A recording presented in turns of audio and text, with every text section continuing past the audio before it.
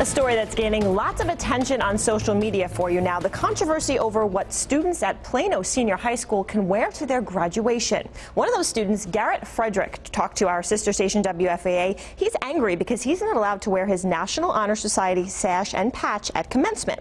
The school confirms that, but they tell us that students with a GPA of 3.6 and higher can differentiate themselves with a plain white stole with no other additional patches on it. A few years ago, the school says that students voted not to allow special insignia for clubs and honor societies. So we wanted to know what you think here. We took to Facebook, we put out a poll there. We had 338 votes, and 96% of people who voted on the KVUE Insider said yes, the students should be allowed to wear their patches. You can add your comments there on that Facebook poll if you'd like on the Insider. The school spokesperson told us that they will take another vote if they feel that the school body wants that.